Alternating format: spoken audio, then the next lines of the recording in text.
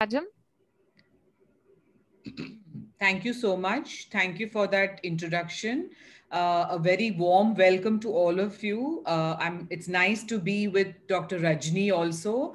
And just to clarify a bit, Dr. Rajni and me will kind of split the session and try to finish it within 50 minutes. I think listening to more than 30, 40 minutes of a didactic lecture can be a bit boring. At the same time, I know all of you have had some basic training in palliative care, if not more, and also already working in palliative care for many years. So let this be an interactive session. So it will be interesting for you and me. So I can learn from you and you can learn from me. And both me and Rajni are new in the in the area of palliative care. So there's lots that we can learn from all of you. So Rajni will keep an eye on the chat when I'm chatting. Please let the suggestions and the questions and everything come in. I'm just going to share my screen, and if there's any pressing questions and if you want to talk about it, we can discuss towards the end. So like Gauraya described that I'm a pulmonologist working in Mumbai, and I think today we are going to talk about the respiratory illnesses and the palliative approach. And a lot of this, I'm sure you've already known, but let me start by saying this very important quote, which says the needs of the people at the end of life are very similar, irrespective of the underlying life limiting illness. Now, I thought it was very important for me to actually put this as a first slide because in my 4 or 4.5 years as a palliative care physician and a pulmonologist, I have struggled in the initial stages, and there are days even now, to convince people, pulmonologists, colleagues, juniors, and seniors, the need for palliative care in respiratory medicine. I know I'm already talking to a converted lot, and you all know that there is importance of palliative care in respiratory illnesses. But I have struggled to try and convince people that irrespective of the cause of any chronic illness, patients do require and really benefit patients and caregivers with palliative care. And this is just to highlight, I have put this graph here, which shows that you all must have already seen it. But I just wanted to quickly run past that most of our organ failure patients fit into graph C, where they live a prolonged period of time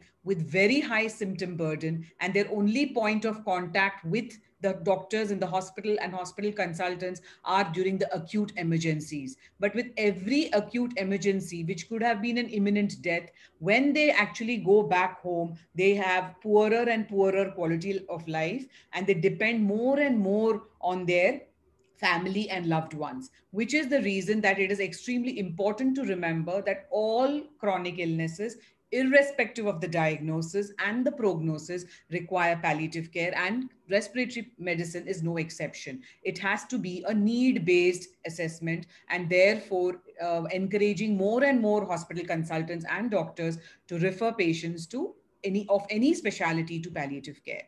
And also coming to why palliative care and why in respiratory medicine. So if you see the statistics of in India, and the non-communicable diseases. So we do add 1 million new cancer patients every year to our existing list, and we do add a lot of them in an advanced stage. But if you see this little statistics, it shows that life-limiting illnesses, chronic lifestyle diseases like diabetes, heart disease, stroke, respiratory conditions form a big chunk of Indians who are affected by it. And these are the conditions which we are not able to cure.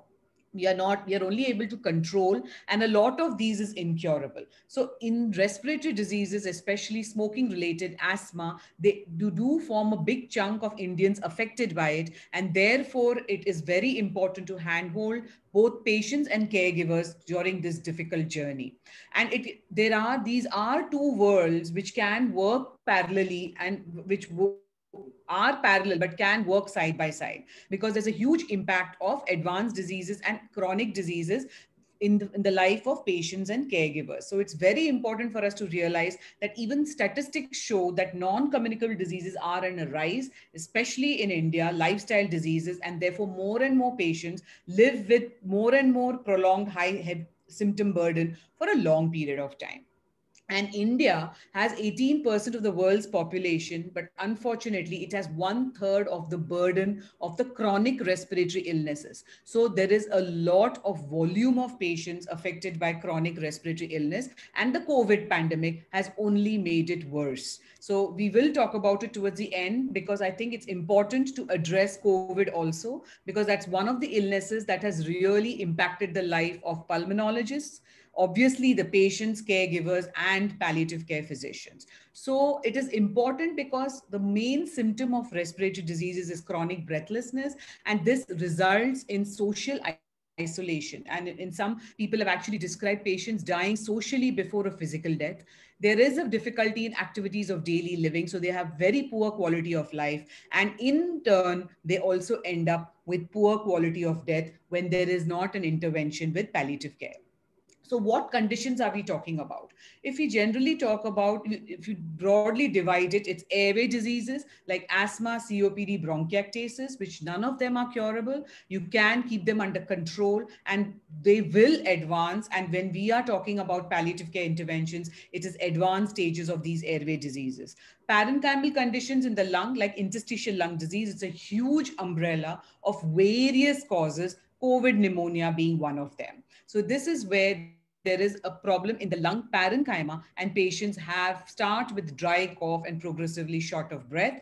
And actually interstitial lung disease, especially a certain kind called idiopathic pulmonary fibrosis, can be compared to certain forms of cancer because their lifespan is between 2.5 to 4 to 5 years, and there isn't any proper medical treatment to cure it. The only way out of a progressive pulmonary fibrosis is lung transplant, which is very, very nascent in our country and it is still in its infancy. Then there are other conditions like vascular conditions like primary pulmonary hypertension, also secondary pulmonary hypertension due to airway and parenchymal diseases, pulmonary embolism, not the acute kind, but the chronic pulmonary embolism, which we call as CTEPH, is also a thing that will require palliative care. The other issues we must not forget is effusions due to malignancy, which can be recurrently filling and distressing, infections, which we as doctors have made it more complex by having multi-drug resistant tuberculosis and extremely drug resistant tuberculosis, and now we have COVID to add the list. So very often pulmonologists struggle saying, when should we refer to palliative care? Talking about palliative care to patients means giving up. Or is it that I'm losing hope with the patients? And one of the very interesting questions researched is, will you be surprised if the patient is not alive in the next 1 year? This is the question which has been researched in England, and this is a very important starting point for patients, for doctors, primary caregivers to actually start thinking of palliative care. Because if you are not going to be surprised that this patient will not be alive in the next 1 year, that is the time to start the discussions and start proactive palliative care. And just to help you with the indications and the indicators, there are these two beautiful documents, one made by Manipal in Kasturba Medical College in Manipal, which is called the Blue Maple, which is easily downloadable, and also the Gold Standard Framework. Both these documents give you exact indicators in every chronic illness, in every organ and every system, when you should start the proactive palliative care.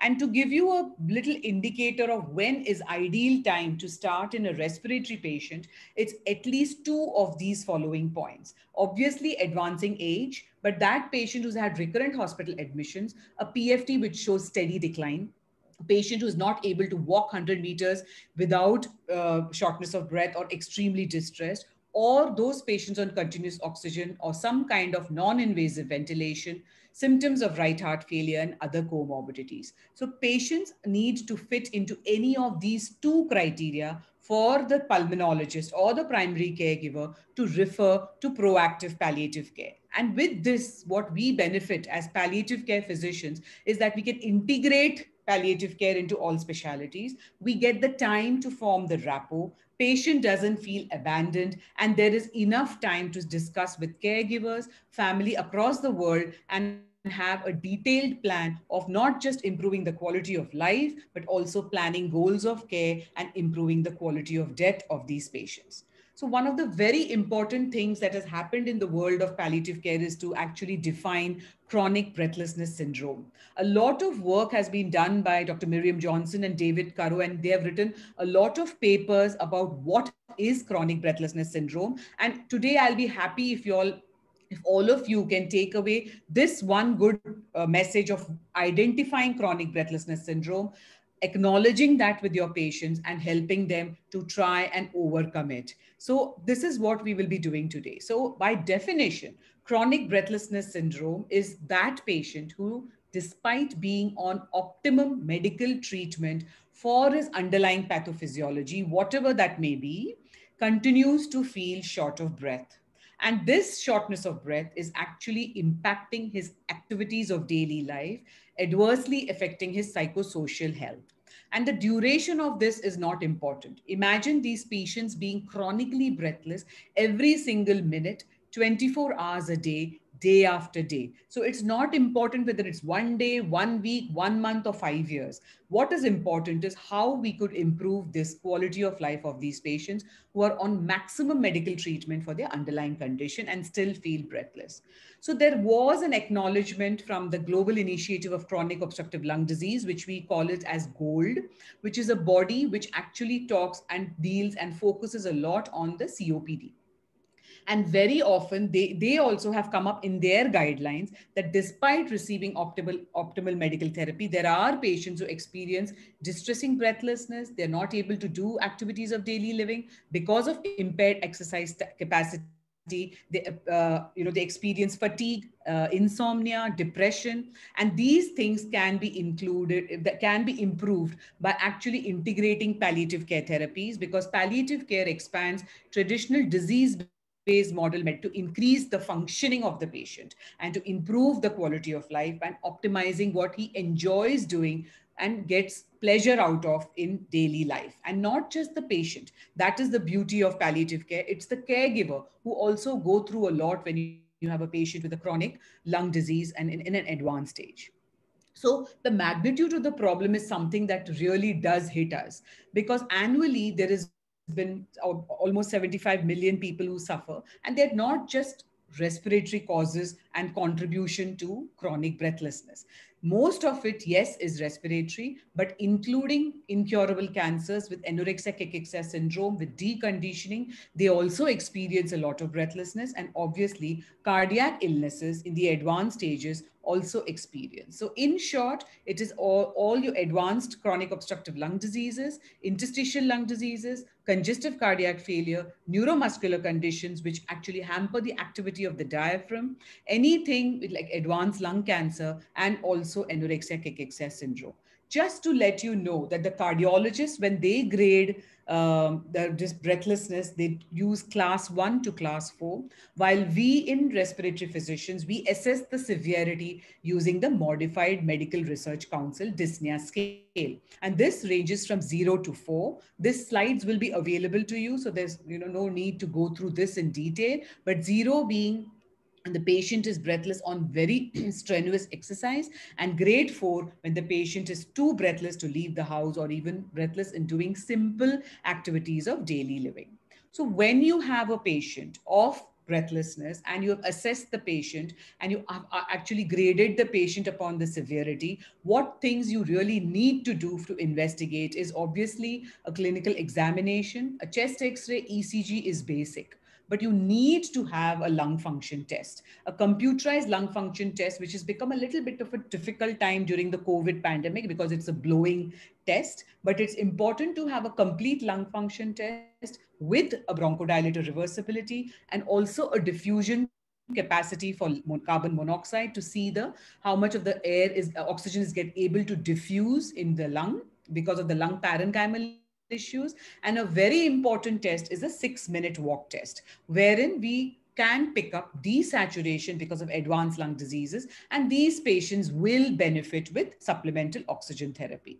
A high resolution CT scan and arterial blood gas should also be a part of your investigation as a baseline. And also, if you do a blood gas, you get to know whether the patient is type 1 respiratory respiratory failure with normal carbon dioxide, or type 2 respiratory failure with an elevated carbon dioxide. So, this is the basic investigations that you need to do when you have a patient who is breathless. The importance of actually focusing and identifying chronic breathlessness is very often non-communicable diseases are not perceived as life limiting. Whenever you diagnose a patient to have cancer, there is a constant reminder of mortality. It is not so when a patient is diagnosed to have COPD or bronchiectasis or even pulmonary hypertension. It's also because pulmonologists don't convey that diagnosis in such a manner. Plus, these patients live a very prolonged period of life with a high symptom burden, and they keep thinking that every admission they're going to get some treatment to become better. So please remember that it is our duty to explain, communicate in a manner that they understand that they are receiving symptomatic treatment. It is not a permanent cure for their underlying disease. So it's extremely important more in non-communicable diseases. And when I talk about communication, it is how we take the history for patients with advanced lung diseases. Very often, we either ask the patient, is your breathlessness better or are you breathless? Now, in an Indian setting, the patient is very intimidated as it is by doctors and does not want to upset the doctors.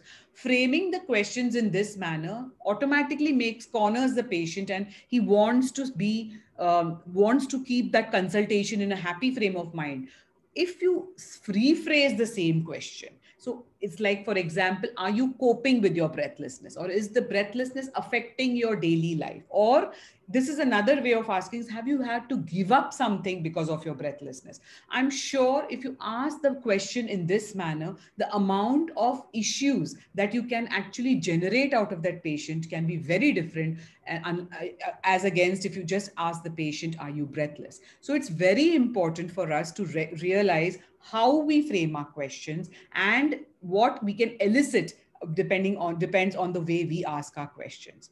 And just a simple graph to show you the community burden of elderly adults living with serious illnesses. Shortness of breath is so high on the list, and this can occur not just with COPD. Yes, COPD form the bulk, but a lot of patients with congestive heart failure and a lot of patients with cancer. But please remember, one of the main domains of reporting to OPD is shortness of breath. And this graph is to highlight to you that with the sharp decline in the physical health of patients with COPD or chronic breathlessness, there's a sharp decline in the mental component also.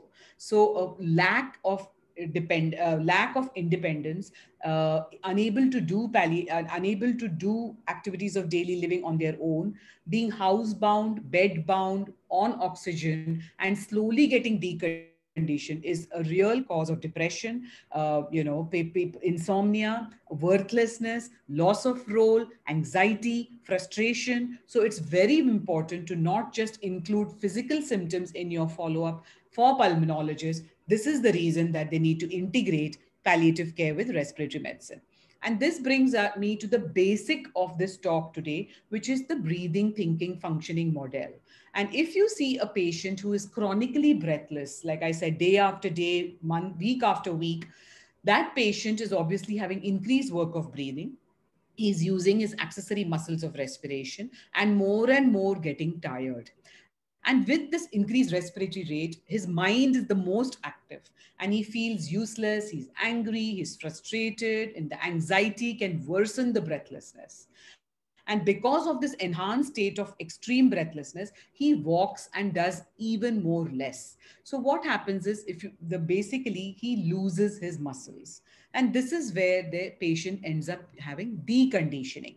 Therefore, our patients with chronic advanced lung diseases are actually stuck in this vicious cycle where they're very breathless because of their underlying lung pathology. Then they get very anxious because they're so breathless. And both this together leads them to do less and less, and they become more and more deconditioned. So this is exactly where palliative care, along with respiratory medicine, can actually help break the vicious cycle. By giving the patient proper medications by his pulmonologist, optimum treatment, we can involve counselors, psychiatrists to see to it that his anxiety, anger, depression, frustration is under control.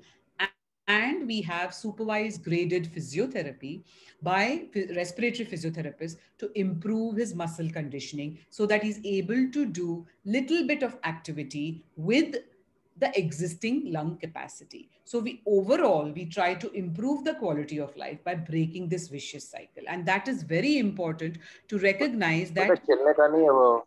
we doctors really need to focus beyond the physical symptoms. We need to focus beyond what is exactly happening to our patients with chronic breathlessness. So, what do we know till now? That it causes immense suffering over a long period of time, and a lot of patients are affected. It is under recognized and undertreated. We have limited options to relieve the suffering that we have described so well. And it's still in its infancy, but it definitely exists. And once we actually try and find out how many of our OPD patients are in this, we can really try to address and change and improve their quality of life. So, what do we want to do as respiratory palliative care physicians? We really want to improve their quality of life and also focus at end of life, because these patients who live with a chronic illness, which is incurable, they should have detailed discussions of goals of care and an advanced care planning to have a good quality of death. And during their life, we need to aggressively control symptoms. We need to prepare patients and caregivers for death, and also involve them, shared decision making, and see to it that it's a person centered care and the person is treated holistically. So, this is how a rough idea which has been proposed by Canadian Thoracic Society, where depending on the severity of the COPD, where you could include the treatment for chronic breathlessness. So you obviously start with initially the pharmacological treatment, which is inhalers, which are short acting bronchodilators, long acting bronchodilators. You have ipratropium bromide, you have tiotropium bromide, you have oral bronchodilators. You also initiate physiotherapy, pulmonary rehab. After a particular point, there is very strong evidence that supports the use of low dose oral morphine, so oral opioids in the management of chronic breathlessness. So I will just come to that.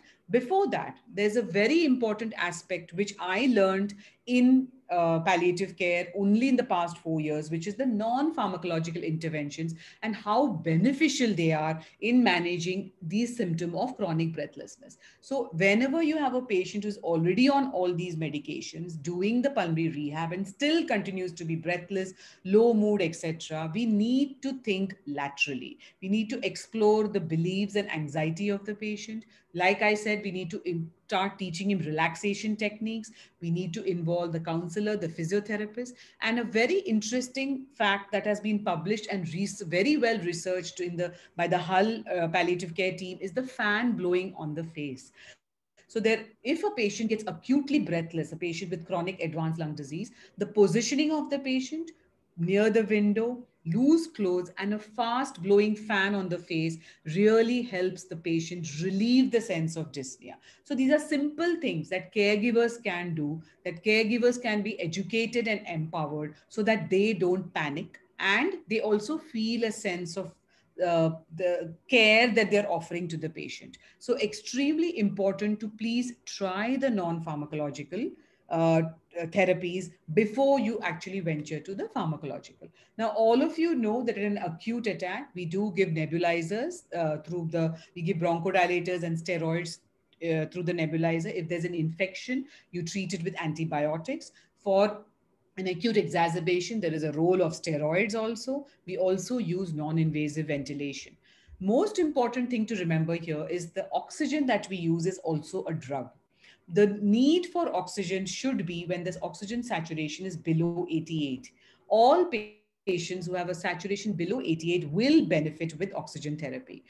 Please don't initiate oxygen even if the oxygen saturation is 95, because that also causes lung damage. So there could be other reasons why the patient is having breathlessness, one of which could be anxiety, it could be a panic attack. So a lot of this has to be explored before you just start the patient on oxygen. But patients will benefit with oxygen if the oxygen is less than 88. And in advanced lung diseases, we try and maintain the oxygen between 88 and 92 for optimum function of the other organs in the body.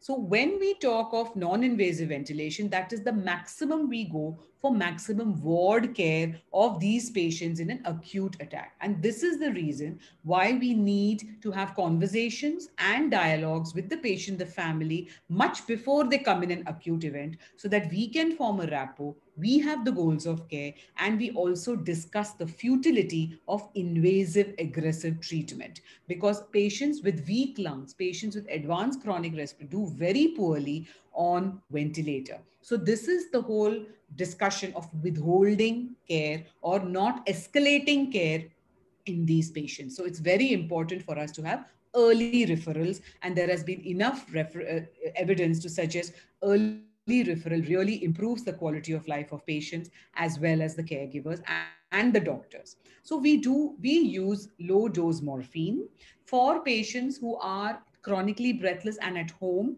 we use oral morphine, and in Bombay we have immediate release. So we use a very small dose of 2.5 milligrams twice a day and slowly increase it weekly with a weekly review. And we always prescribe it with laxatives. And we see to it that patient reports to us a feeling that his breathlessness sensation has improved to increase the dose of morphine. In breathlessness, we do not go beyond 30 milligrams, but very often, even small doses of morphine, way below 30, makes a very drastic difference in the quality of life of patients. Yes, there is a lot of opioid phobia amongst patients, caregivers, and doctors to prescribe the morphine, but it is a wonder drug. It helps to improve the quality of the patients very dramatically, and they're able to enjoy small pleasures of life. So if my patient who's housebound, bed bound on oxygen, can actually walk to the toilet without support or eat a meal with his family, that is a big deal for them. And that is what we aim to improve in palliative care. We not just improve his physical condition, but also his emotional, psychological, and spiritual. So it's very important for us to address what is important for that patient, and morphine seems to do that very, very well.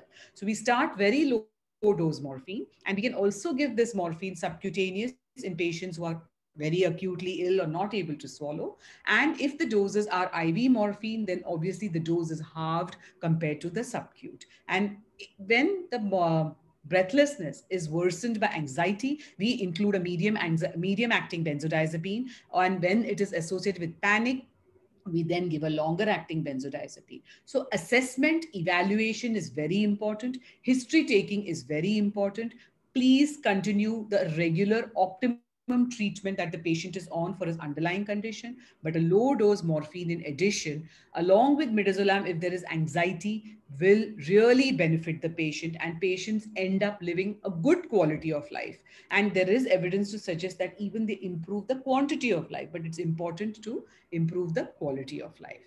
So it is what this was a study which was published in the Annals of American Thoracic Society, where it clearly showed a 9 millimeter improvement on the visual analog scale with and without morphine. So please remember that it really benefits patients with chronic breathlessness. And unlike what most respiratory physicians think, morphine does not cause respiratory depression in the doses we use, and the mantra being start low, go slow.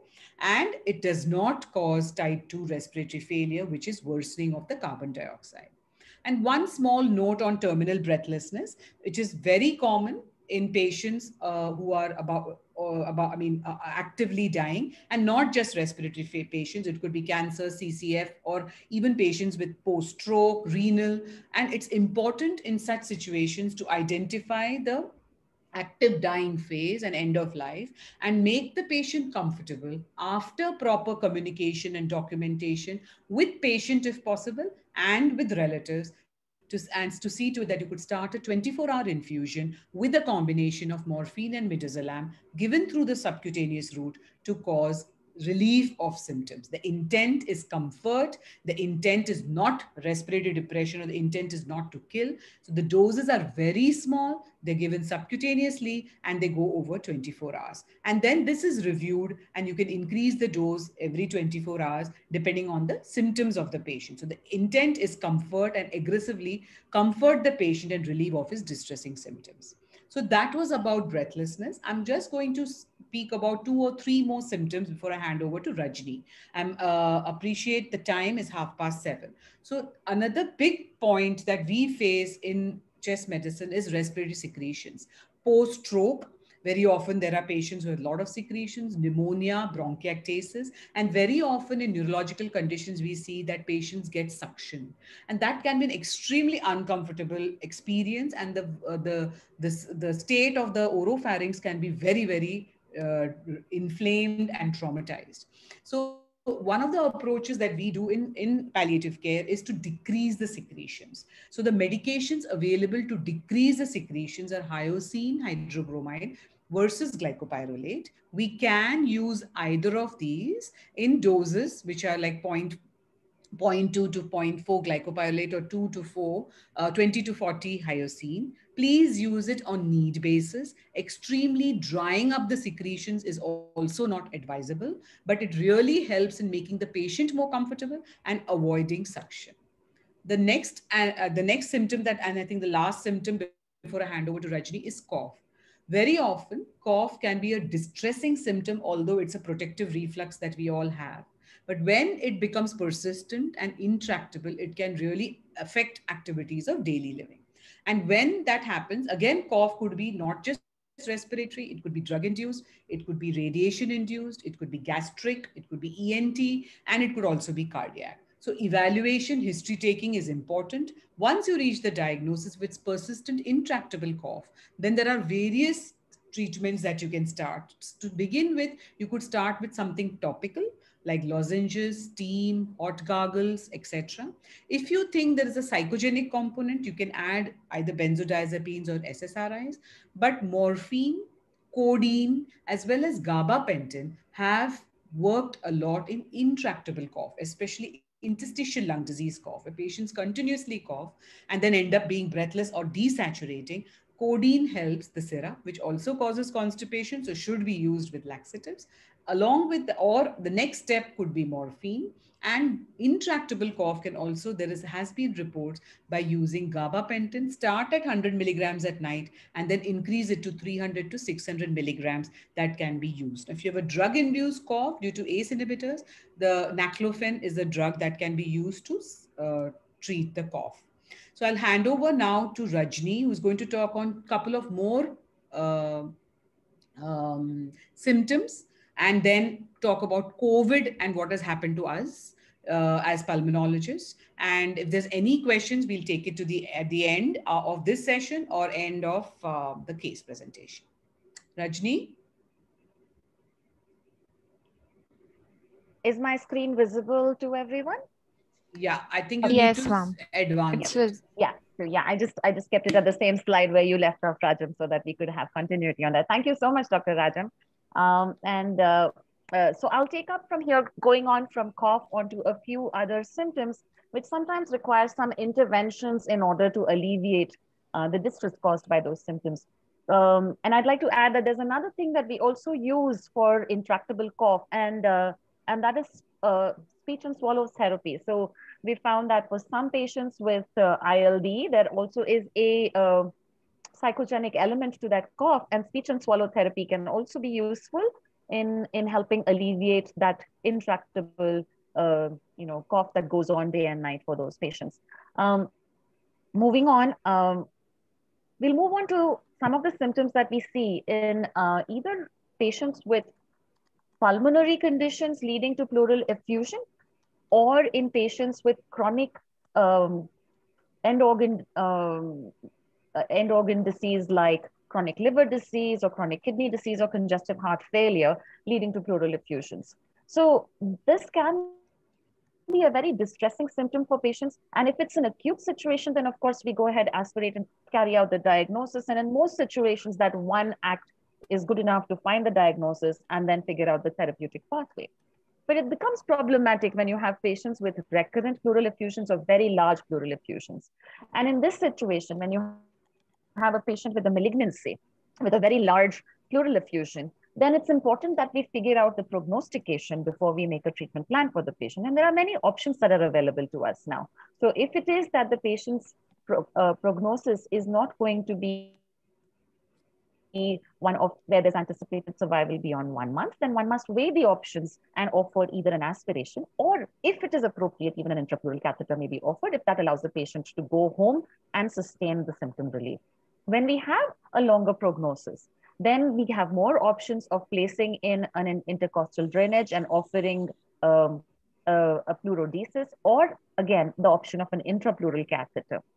When a patient has prognosis and good performance status, and it's also the fact that we think that by draining the pleural effusion completely, we will be able to help the patient get to their definitive treatment for their cancer sooner, then we also offer thoracoscopy with a talc pleurodesis.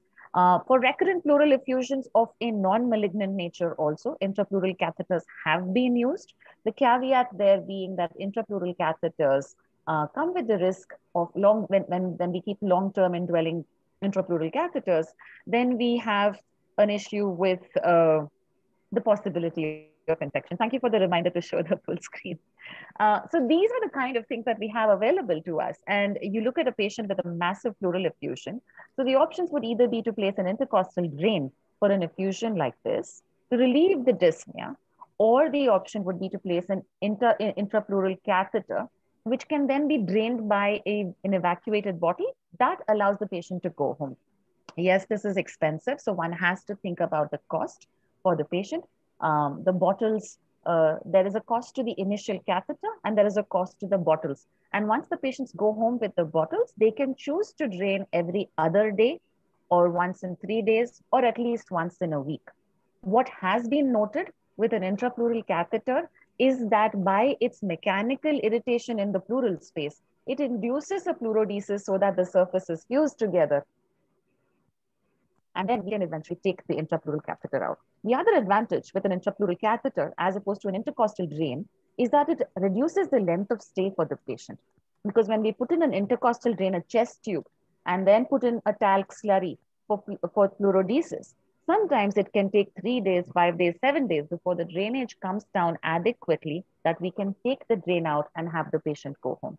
However, with an intrapleural catheter, I can even do it as an outpatient procedure or send the patient out on the very next day. So it reduces the length of stay in the hospital, and we are able to teach the patients and the caregivers how to use it at home rather simply. So if cost is not a constraint, an intrapleural catheter is a very good option for pleural effusions.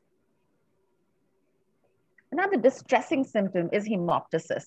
We see that in any kind of malignancy which invades into the airway, and also we see it in infectious diseases such as pulmonary aspergillosis or tuberculosis, where patients do present with hemoptysis. So it's basically, if it is small volume and self-limiting, then it's not very distressing. And what we can use for that is cough suppression. So you can use codeine formulations in order to suppress the cough and address the primary problem that's there. So if I have a patient who has an infectious etiology of hemoptysis, I give cough suppression to suppress the cough and further expectoration, and the antibiotic treatment or the anti-tuberculous treatment as appropriate in order to treat the underlying condition. The main issue becomes when you have a larger volume of hemoptysis. Now we have to keep in mind that the airway requires very little blood to get flooded. So as much as 50 or 100 ml of blood is enough to completely drown out one of our large bronchi. And that's where the problem happens. It happens because of, as Dr. Rajam has mentioned on the slide, it's because of asphyxiation and not exsanguination. It's rare that we will have patients exsanguinating with very large, the kind of arterial bleeds that you see in other kinds of malignancies is not what we see. But a small amount of blood, which is flooding the airways, is enough to make a patient hypoxic and become life-threatening. So there are certain interventions that are available for this. The simple practice that we have is that if you know which side the lesion is on, if you know that the patient has a tumor or a cavity on the right side, for example, then you would ask the patient, you would place the patient in a right side down position so that the airway remains as open and it doesn't spill over into the good lung or the left lung over here. So whichever side is the affected side goes down. We give cough suppression and the basic resuscitative measures of making sure that the blood pressure is maintained and oxygen is maintained. If it's a large volume of hemoptysis, then these patients may require interventions like bronchial artery embolization, and there are bronchoscopic procedures that are available as well. So we put in certain devices to occlude the area and buy us time and make sure that the blood doesn't spill over onto the other side. And this is not something that's, sometimes one wonders how far does one go with interventions in a patient who has a limited prognosis. But this is extremely useful in terms of reducing the most distressing symptom of, if you can imagine the distress of a patient who's having blood that they're coughing up with in every few breaths that they're coughing up blood. This relieves that distress. It allows the patient to go home and spend the last of their days at home.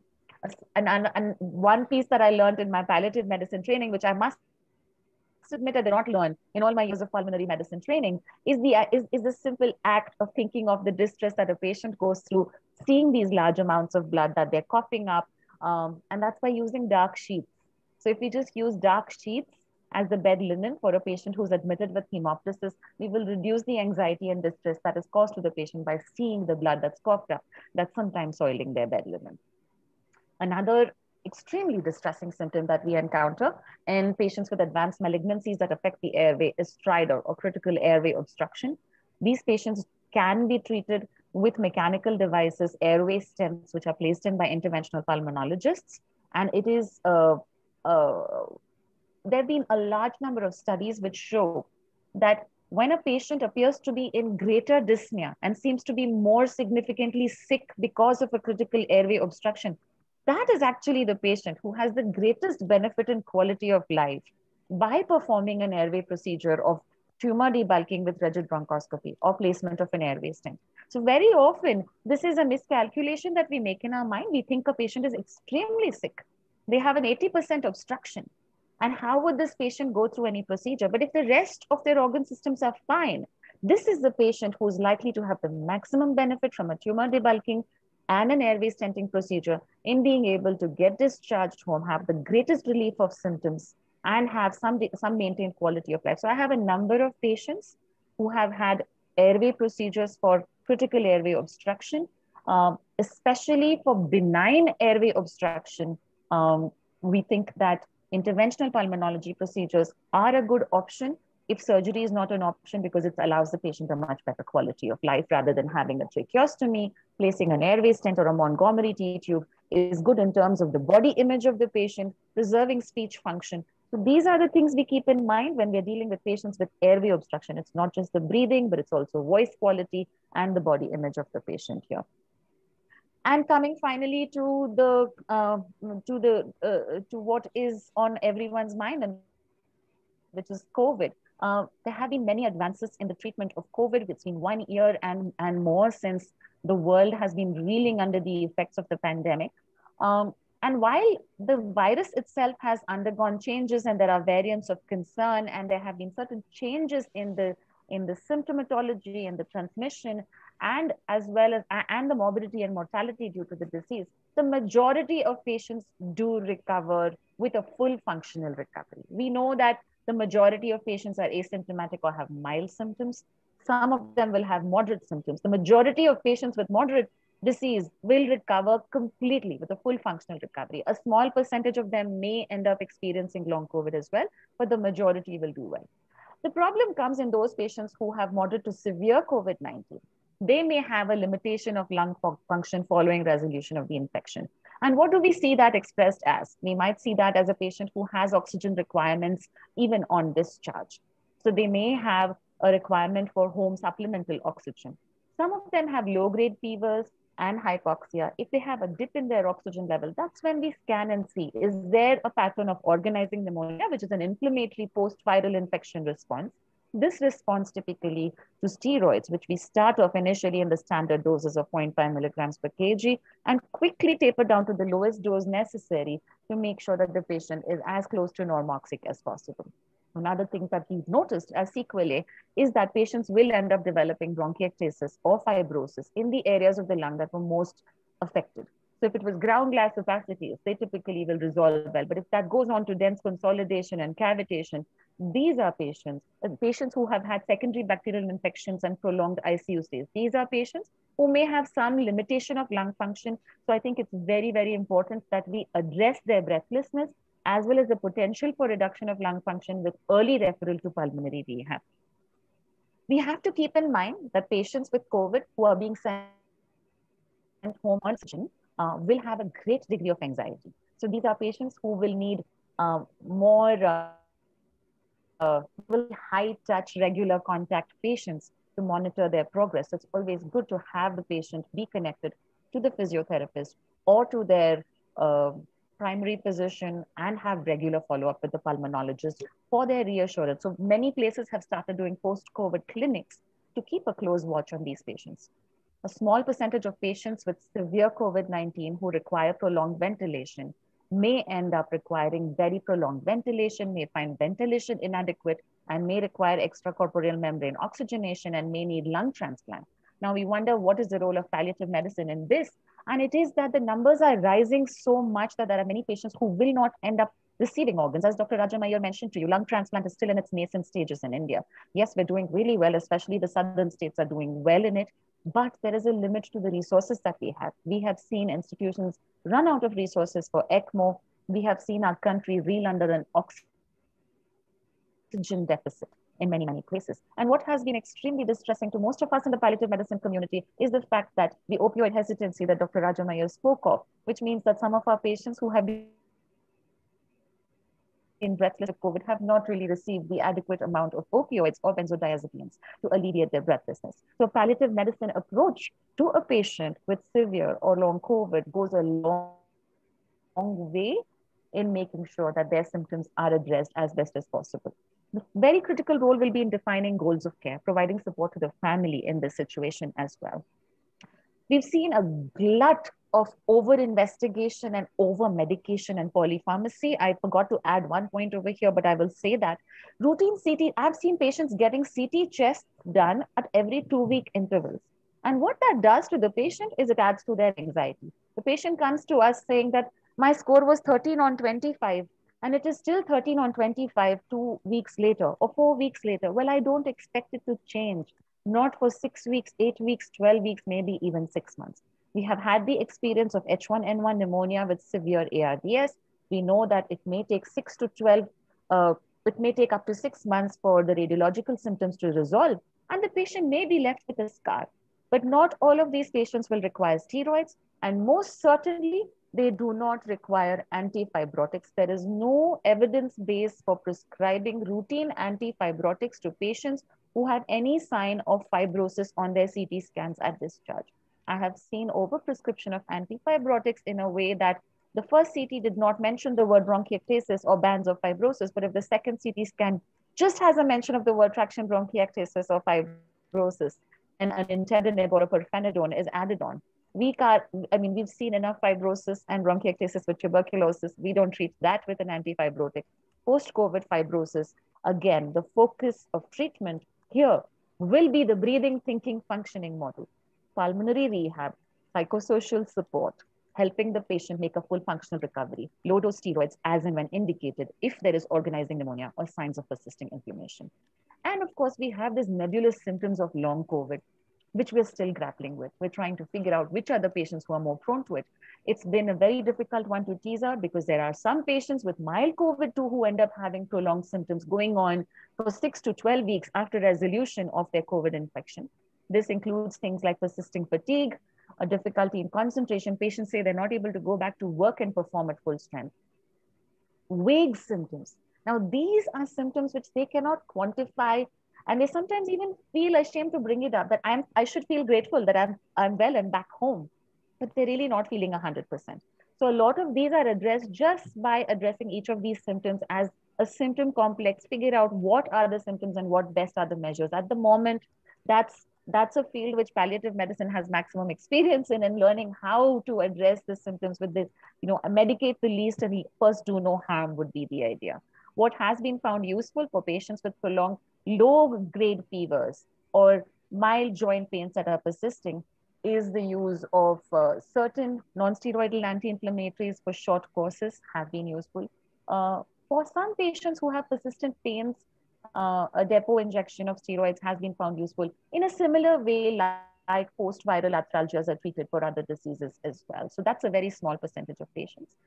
They do require psychosocial support. We must be mindful of the fact that up to 30% of patients with of patients from COVID will experience some mental health disturbances in the period 3 to 6 months after resolution of their COVID. So being aware of the fact allows us to reassure the patient and refer them for either pharmacological or non-pharmacological treatment for the anxiety or the depression or the obsessive thoughts that can come up after recovery from COVID. And with that, we come to a close of our discussion about the various aspects where respiratory symptoms need to be addressed by palliative medicine.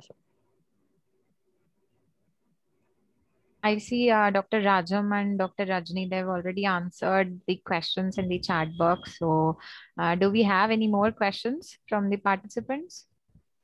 Dr. Shashidharan or Dr. Bharat Paliwal, anyone?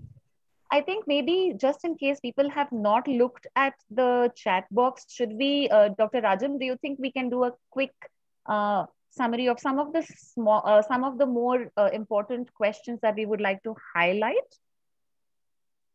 Sure. Does Gauriya want to have a look at that? And is there something that Dr. Punita or Dr. Ann want to add? Please go ahead at this time, and then we can do the case. So I want to give a Rajni, shout out to Dr. Pudita. Dr. Pudita and I are classmates from a long time ago, and it's wonderful to see, my dearest friend from across the continent, from across the oceans on this call too. Yeah, same here. So I just wanted to, add one thing that, over here, we use the board index quite frequently to predict mortality in patients with COPD. And we find it like really, really helpful. Yeah. And thank you, Dr. Rajam and Dr. Rajni, for your wonderful, wonderful, comprehensive, talk about dyspnea and palliative care in respiratory issues. thank you. But, Punita, one thing I want to I think where, when you talk about the way you work in the US, it's very different here. I think we still try to convince the respiratory physicians to think of us, when the patient is like having 3 admissions in a year, this still doesn't occur to them. So, we also see patients, Rajni will agree, either 2 hours before intubation or 2 weeks before death. So there is really no time to form a rapport, and the patient is clearly very, very advanced. So I think the focus here was recognition when they're going downhill, and to convince their colleagues at work that we are not going to take away your inputs. Again, thinking of the fact that 80% of our practice is private. So if a patient is going to go away to a palliative care physician, it is that income gone for the private consultant. So it has to be treaded very carefully, saying, I'm not here to take away your practice. I'm only here to enhance your practice and thereby improving the patient's quality of life. I'm just because I spend a lot of time, it's very sad that the patient thinks the busy consultant who is a pulmonologist gives me 5 minutes while this lady gives me 50. I'd rather go to this lady. I don't want that, because even the few patients who will come will stop coming. So it has to be, very dangerously treaded. At the same time, I think word of mouth is what gets us more patients. Patients send us more patients instead of doctors referring more and more. And I think in the past 4 years, I've probably managed to convert maybe half a dozen consultants only in my hospital. So it's a long time, because they actually say things like, oh, you're giving up on the patient. Oh, but he's not end of life. So, so there is a huge mind gap, and we need a paradigm shift in the consultant. So the more we talk that we are not here to take away your practice, we are here to focus on patients' quality of life. I think, but yes, the board index is something we've read about, but we don't get much to apply. We are still struggling, probably 20 years from where you are. So a long road for us. Very Listen, well totally said. agree with what you are mentioning. And we've been encountering similar challenges. I mean, in cancer diagnosis, we are, still able to get involved pretty quickly and in a very, acceptable manner. Whereas in issues like COPD or, lung issues or cardiac issues, that acceptance is still like it's treading at a very snail pace. So, it's happening, it's gaining momentum, but not as fast as cancer patients. So the struggles are similar. True. But here the misconception, Punita, is it's only for cancer. I've had Yes. friends of mine saying, oh, so you're looking only after cancer patients now. So I have to then start my whole spiel of what is palliative care. So it's a bit it's very different here. And having seen how it works in UK and US, I realized that here we have to start from where you were 20 years ago. So I think we will get there eventually.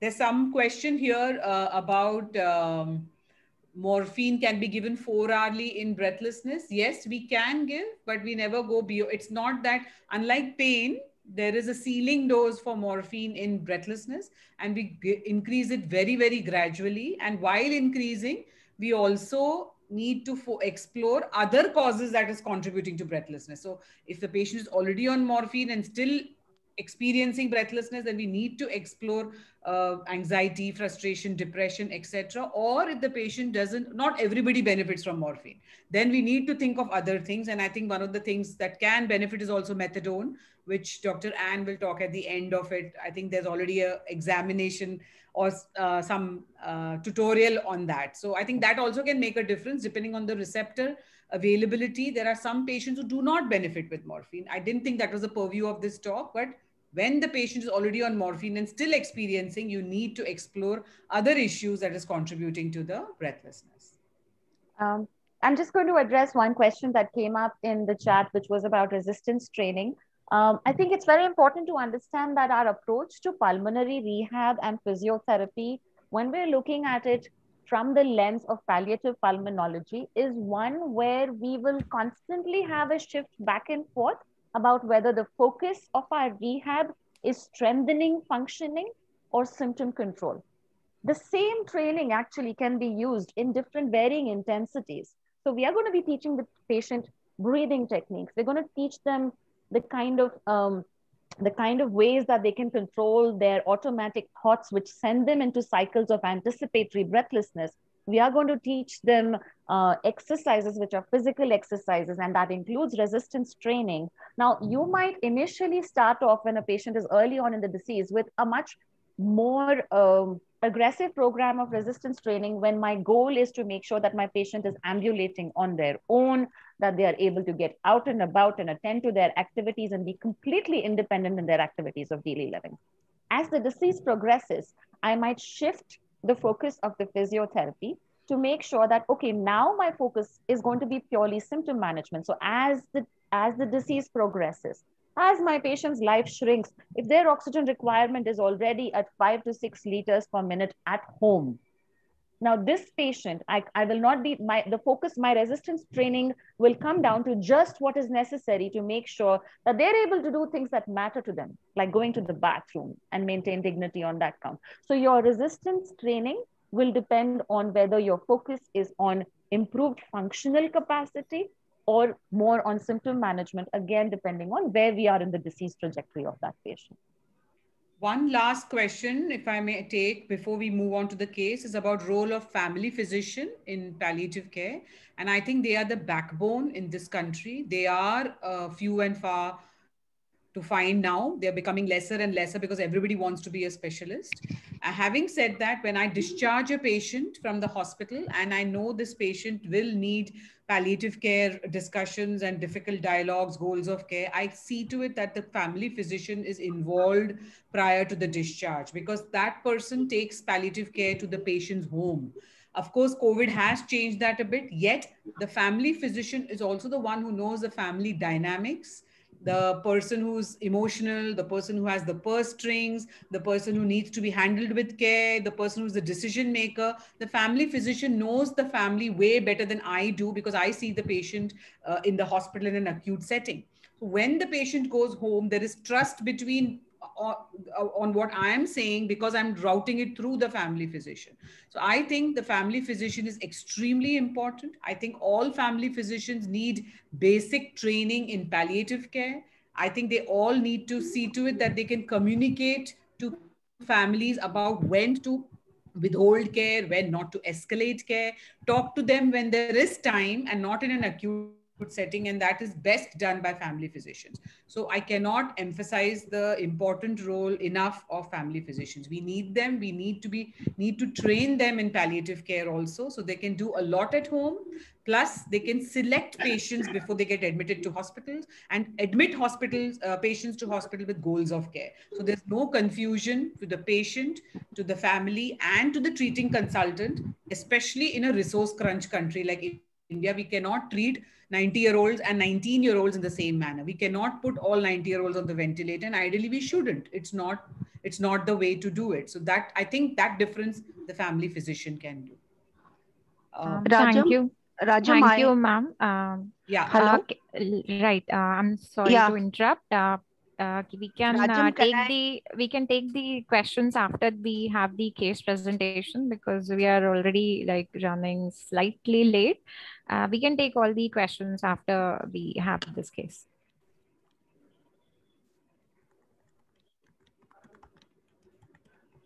Dr. Manu, can I request you to start your presentation? Yeah, good evening, everyone. Am I audible? Your line is a little unclear. Okay, probably maybe due to the rains here. Your voice is breaking. Okay, am I audible now? No, it's still breaking.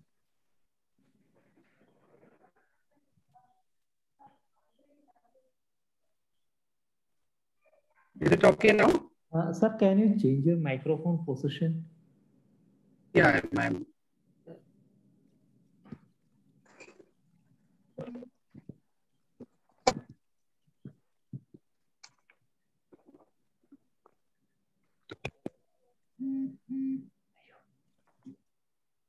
Good evening, everyone.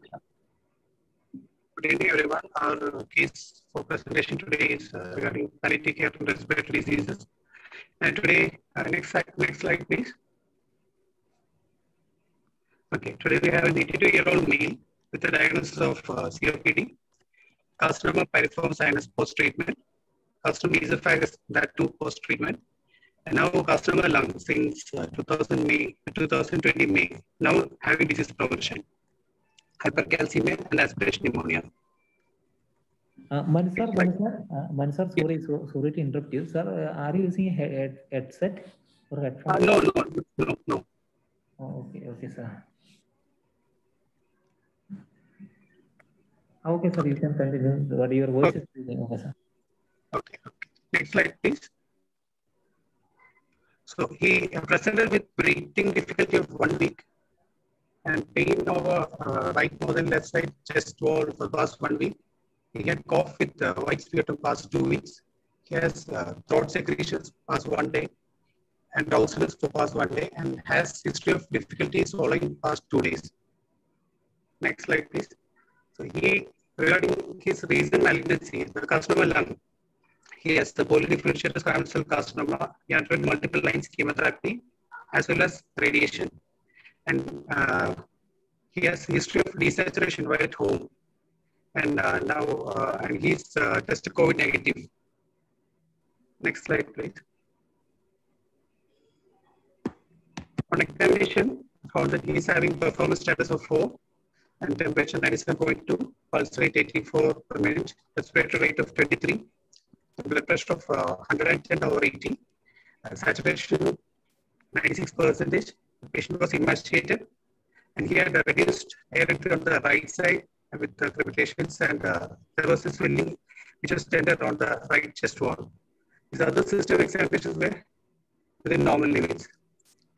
Next slide, please. So regarding treatment and significant investigations, according to the PET scan taken 1 year back, last 2020, he showed no uptake in his earlier malignancy areas. The piriform sinus and esophagus was free, but he had a right lung lesion with rib involvement. A broken biopsy from the lung showed wholly differentiated squamous cell carcinoma. The recent CT scan in February 2021 that showed progressive disease with 2 lesions in right lung with rib restriction, chest wall extension, hepatic extension, and he had right pleural, posterior pleural deposits with mild and bright microlefusion. His blood investigations, the relevant ones were calcium was 12.7, showing hypercalcemia. The total count also was on the slightly higher side. And he was admitted under the medical oncologist on 25th of May, later shifted to palliative oncology. He started on injection calcitonin, hydrocodone, levoflox, teriflin, pantoprazole, and nebulization. And he was started on morphine tablet, 5 milligram, 8th hourly, and Criminalex. Later on, he was changed to, the medicine was changed to injection morphine and IV fluids. That was started in view of chest pains and dyspnea and inability to take oral morphine. Next slide, please. Regarding the psychosocial aspects, he has a son and daughter who are well settled. He's an ex-army person. He is getting the benefits for treatment. His wife has a psychiatric illness past 25 years. He was supporting his wife, and now he's concerned what will happen to her after his death. So he had a positive approach during early malignancies, but now he's desperate and knows that he has a bad disease. Yet he wants to live longer if possible.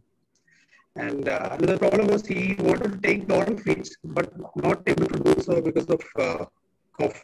He was given the option of ICU feeds, but again he was not much keen on that ICU insertion and feeds. Next slide, please. Some medications which he was receiving earlier, like in the last admission 1 month back, that was morphine, dermisa, and what we were seeing on the left side, he had multiple medications. He was on an inhaler also. But after admitting on our side this time, his medications later changed to injection.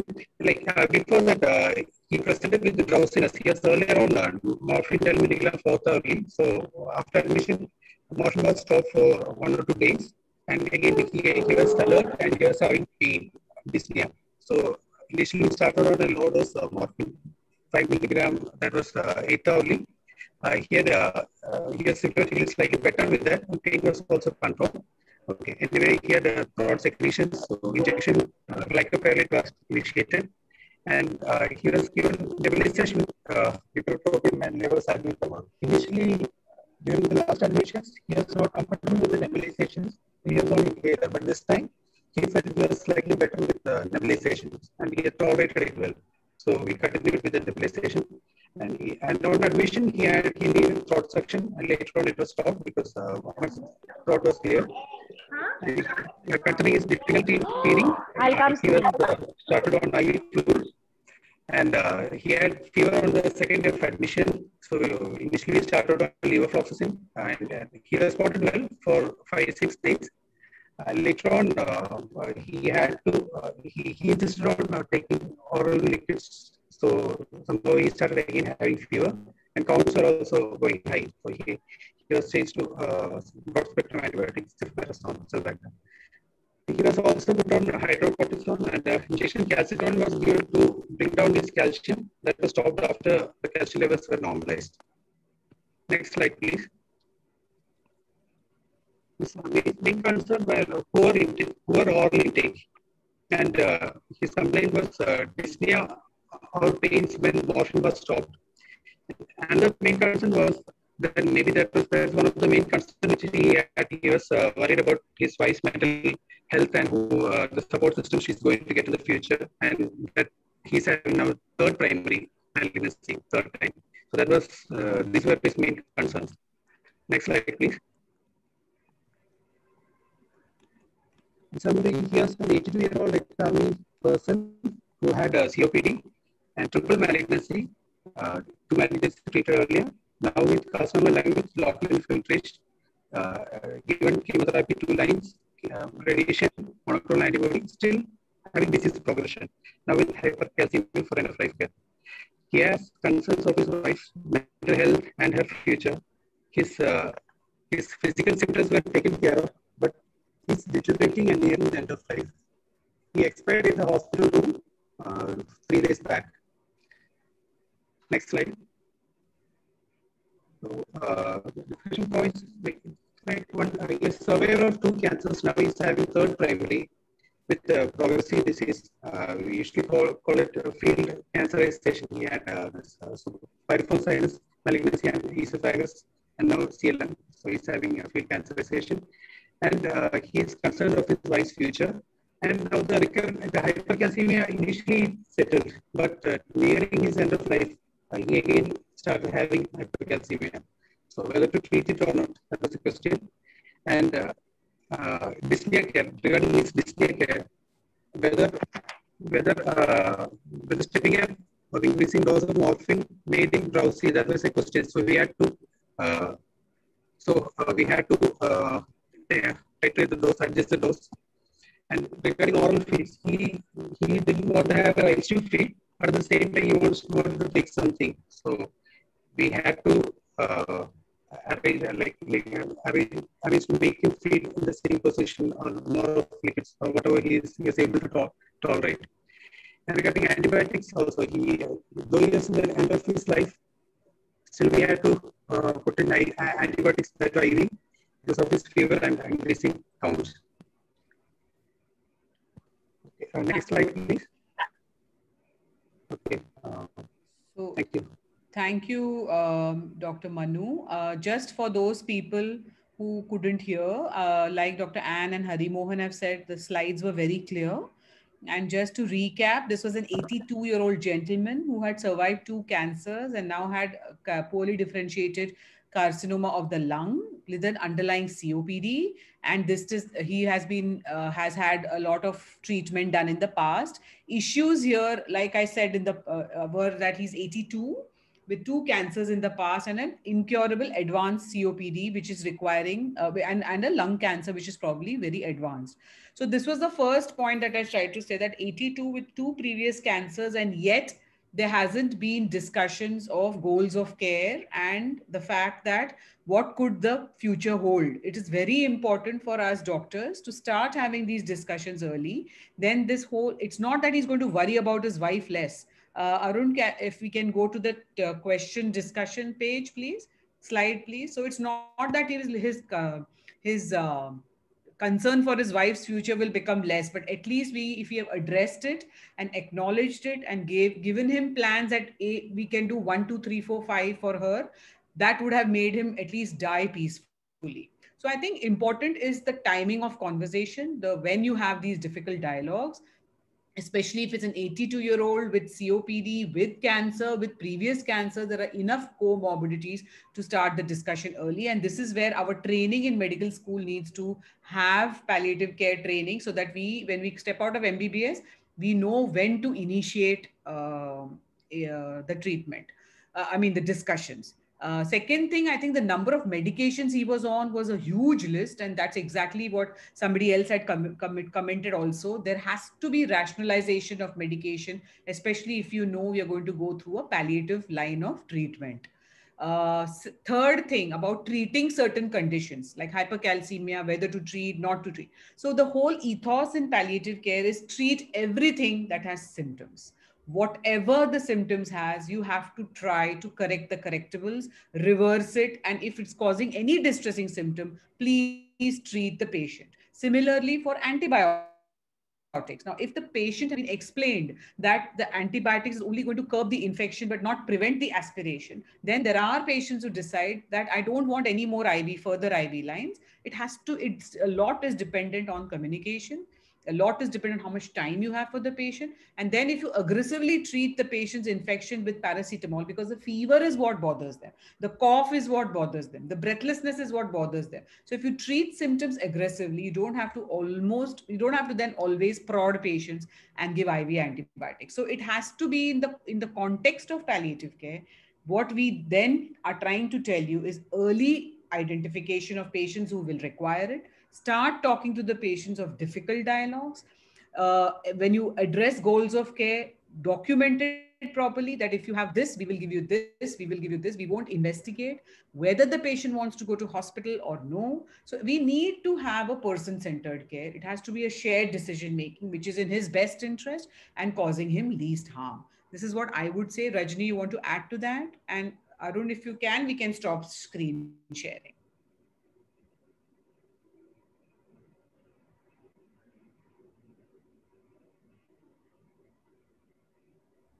No, thank you for covering so many of the points that are relevant to this case, Rajam. And yes, I think we've all seen this in our practice when we have received patients who have not had the appropriate conversations done before.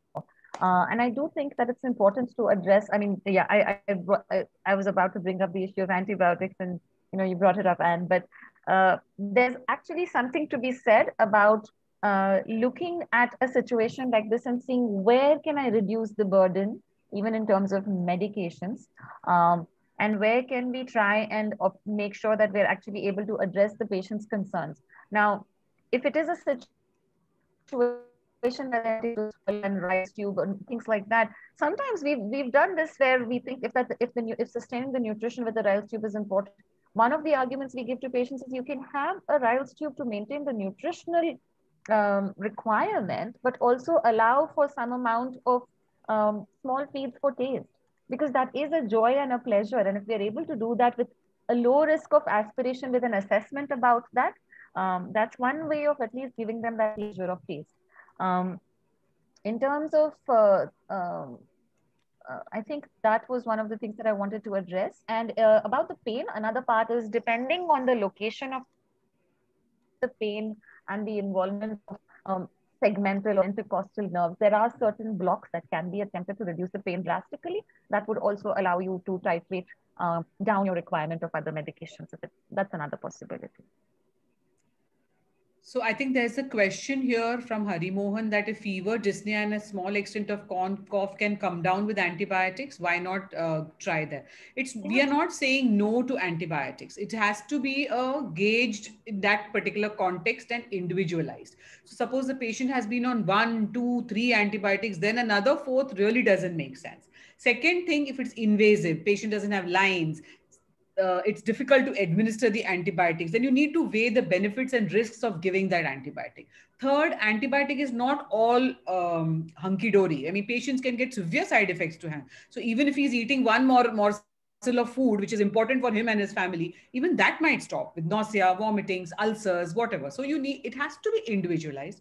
It has to be shared, and it's not black and white. Medicine is not black and white. We have to find a middle path, which is beneficial for me, for patients and caregivers. So it's a win-win for everybody. Yes, the patient is critical, we will lose him, but it should be on his terms, in comfort and dignity and respect that he deserves. So that's why it takes a little bit more time. It's not like dishing out prescriptions that we do for COPD for all patients. The inhalers remain the same, everything remains the same, but in palliative care, the approach is different. Are you okay taking these inhalers? Are you happy? Do you have side effects? Can we do something else? So I think that is what we are saying. We are not bashing up antibiotics. It is depending on the context. And if the patient is getting recurrent aspiration pneumonia, then how long are you going to give the antibiotics? Then maybe it makes more sense to get the speech therapy involved, see to that he doesn't eat orally, or see to it that he can eat some solid foods, and then treat the aspiration pneumonia differently by giving supportive treatment like morphine, like oxygen, like fever, treat the paracetamol. So it's not that we are bashing up antibiotics, but we need to use it judiciously, and we need to see what it's doing to our patient. Anne, would you like to come in? Yeah. Yeah, Harimon, sorry. I never intended that you're bashing antibiotics. No. I just intended that let's not have any anathema over anything. Ultimate aim is the end, the good comfort of the patient. We all know as palliative care physicians, that's the end we look. Not thinking this is going to help. I am going to give it. It's not because in being in palliative care, I'm not going to have any, I'm not going to give continuous IV antibiotic in the higher end. But if there is an obvious infection, which if reduced can help him, there is no harm in that. Yeah, I don't think anybody disagrees with you that the use of antibiotics for treatment or to complete a treatment course, but I think sometimes we treat ourselves by giving continuous antibiotics, and with, at least in the US, disastrous side effects with an increase in C. difficile rates. So we don't add to dignity if patients end up having a kind of diarrhea that restricts entry into their room, etc. So I think it's a conversation just as you described. If we feel that antibiotics are going to reverse their breathlessness and cough and difficulty breathing, I think that's appropriate. It's just the ongoing throwing antibiotics at a body that is now in the dying phase, and we're better off helping families. I've also seen the fluid overload of intravenous antibiotics increase breathlessness. So just some unintended consequences that I know you know, that all of us know, but just a reminder. And I think families do very well with this conversation. It takes longer than 10 minutes. It's more of the 50-minute one, but it does relieve families that we aren't going to allow them to suffer. So obviously, no one answer for every patient.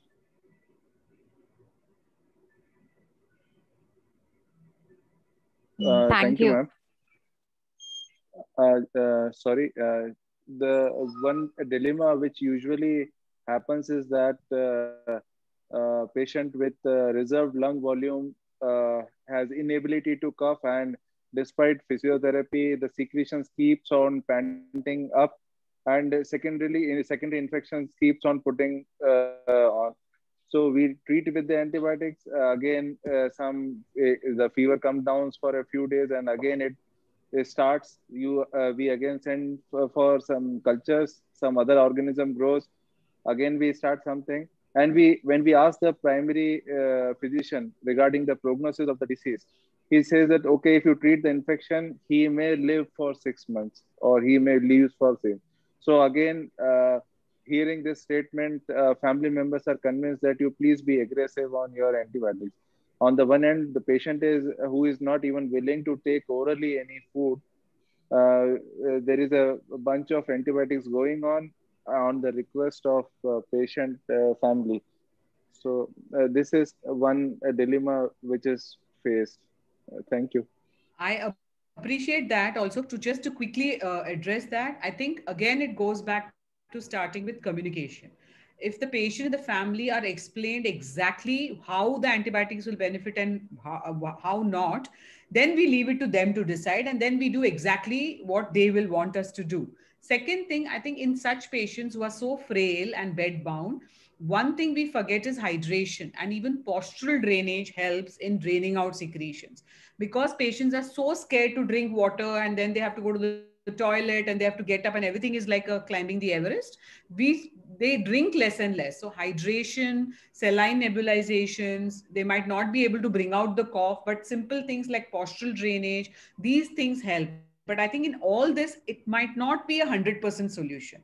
Therefore, communicating to the patient and the family the exact clinical status of the patient, that we can achieve, but it will not be 100%. We will try, but it might not be. I don't have a magic wand to make it all go. But there are other things to do. And I think once you tell them, twice you tell them, they get more and more seasoned to listening that this man is not going to be, then their attitude changes. It will not happen in a night, and it will not happen in one conversation, which is why I think we all need to keep trying our best to try and explain the clinical situation. Once that goes in, then the patients and the family are able to decide. So I think hydration, postural drainage, nebulization also helps in preventing stagnation.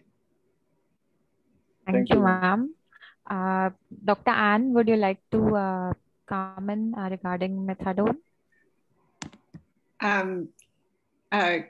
Good evening, everybody. I feel a little bit like a broken record, asking people to do their order. Those of you who have your camera on are smiling, so that's good. Please, so far we still just have 11 out of 44 of you who have done their methadone sets. If you're having difficulty, we'll be writing all of you to encourage you to do this. I think I'd like to think of this as a national initiative to see if methadone might be used more frequently if people had training. So think of yourselves as the pioneers and the game changers for India in getting that order set done. I know some of you, so I will start writing you all personally to encourage you to do this. And I might actually get some of the professors to do it as well, including Dr. Raj. So kidding aside, please, if you don't have the order set, if it's gone into your delete file, no worries, no embarrassment. Please just write Raju or myself, and we'll get it out to you again. We do want to respect those people who have already finished it and get them the answers, but we're hoping to wait until at least 50% of you have done the cases. So just me, the broken record from Iowa in the United States. All right, thank you everybody. What a great talk. Thank you for the case, which I, despite the difficulty hearing it, was very well presented in the PowerPoint. Oh, a prize. All right, I'll try to figure out a prize from Iowa for the early worm, as Dr. Harriman says. Okay, bye-bye. Thank you and good night. Thank you so much. Thank you, everyone. It's a pleasure meeting all of you. Thank you. Thank you. Good night.